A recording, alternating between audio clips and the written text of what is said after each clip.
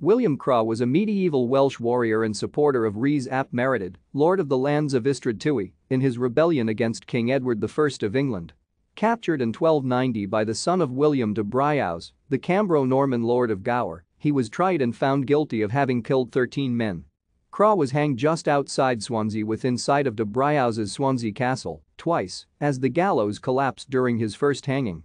Lady Mary de Briouze interceded on Cragh's behalf and prayed to the deceased Bishop of Hereford, Thomas de Cantilupe, requesting him to ask God to bring Cragh back from the dead.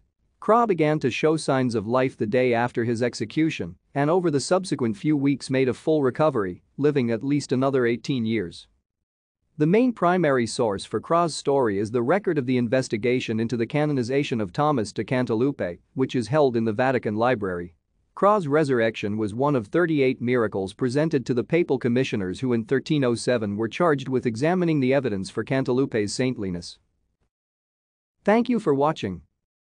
Like and subscribe if you would like to view more of our videos. Have a nice day.